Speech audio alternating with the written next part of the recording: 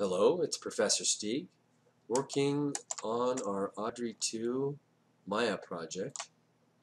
This video will talk about how we're getting UV maps that look like this out into Photoshop so we can paint things that look like that.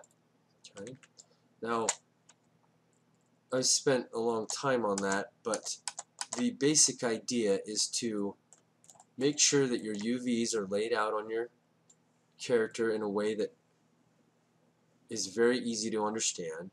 And then when you come in here to image, UV snapshot, you're going to select that. But be mindful of having selected them so Maya knows which ones you want to put out. Image, UV snapshot. Now this dialog box is pointing towards my default directory. That looks good. I set mine to PNG. Let's just reset. Reset. Huh. I'm going to make mine a PNG. I'm going to make my size 2048. It's doing it default because that's the size map I made. The edge color, I suggest doing something dark so it stands out. And let's give this a name. I'm going to call this demo, or we'll put YouTube, just so that we know that this indeed is the right file. Apply and close. Let's move this aside. We'll go to Photoshop. We'll go File, Open.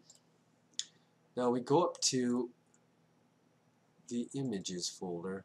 Out YouTube, there we go, PNG. And there's your UV map for painting. We'll add a layer. Hit G. You see it's white.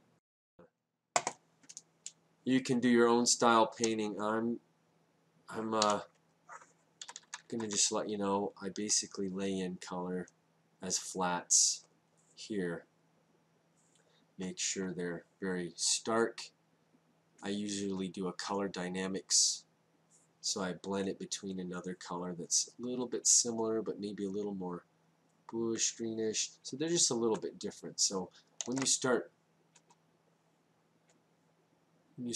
adjusting your hue, saturation, and brightness and jittering between the two, you'll get something that's a little varied. So that's just a good place to start. Something like that to get your leaves looking a little more realistic in terms of variation. This is Professor Stieg signing off. Take care. Bye.